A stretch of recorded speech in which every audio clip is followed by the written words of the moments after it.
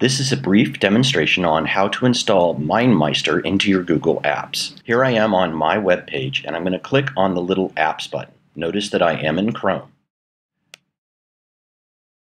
I'll be brought into the apps that I have installed, and I want to go look at the store. Within the store, I'll type in Mindmeister. And you'll notice when I get to Mind, it fills it in for me. This may vary for you. I may have to type in the whole word, M-E-I-S-T-E-R. And then I'm going to press the return key.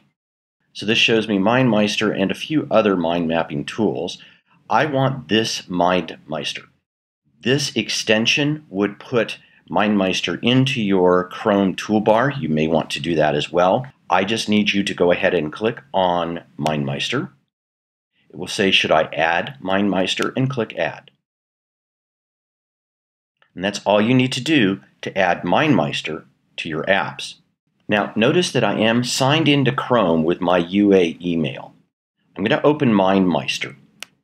And because I have two accounts, it's showing me, do I want to sign into Mindmeister with my Gmail account or my email account? I apologize, I don't remember what happened when I first installed Mindmeister, so I'm not quite sure what this page is going to look for. But you're basically going to work your way through, and you should eventually come to a page that looks like this. To create your mind map, you'll click New Mind Map, and that's all you need to do to get started in Mindmeister.